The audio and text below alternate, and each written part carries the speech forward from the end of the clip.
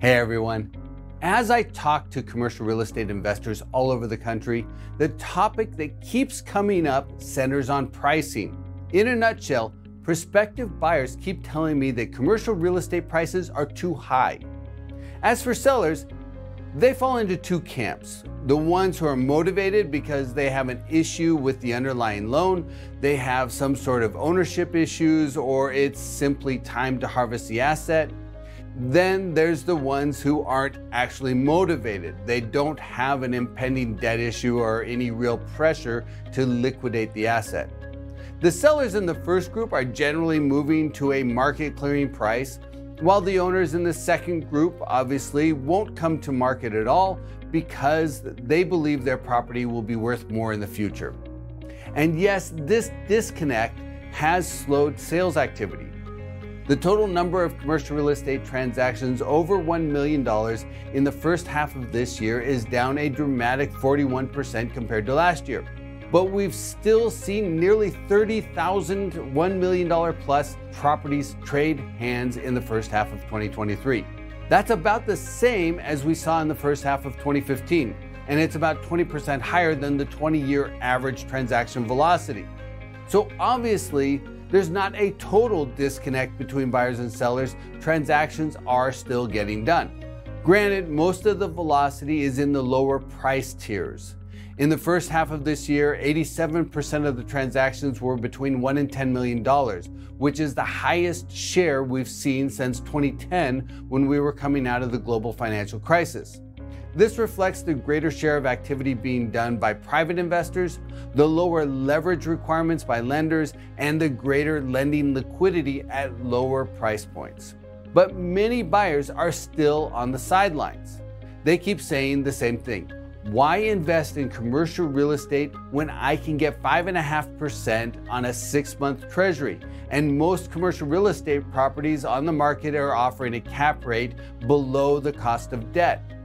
Basically, most commercial real estate loans are running somewhere in the 6% to 7% range, while the cap rates on most properties coming to the market are somewhere between the mid 5% to low 7% range. And for many investors, that math just doesn't work.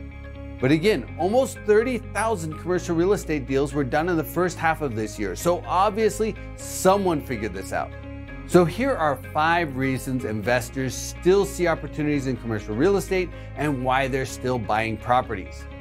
First, the property being purchased may have an assumable loan that still has some term left that keeps the going-in rate on the debt below market and the numbers still pencil. Second, there are still value-add deals out there.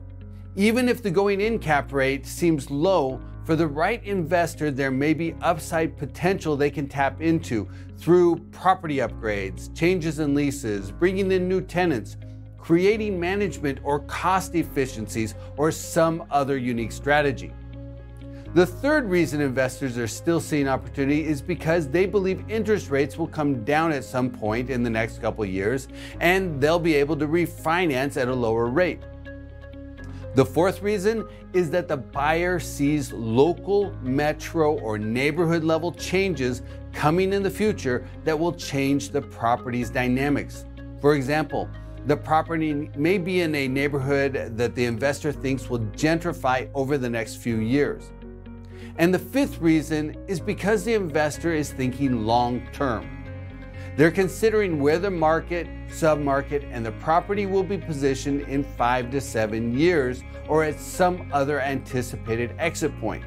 They may be looking at demographics, migration trends, employment trends, barriers to entry, barriers to the addition of new supply, or some other structural change that will affect the property.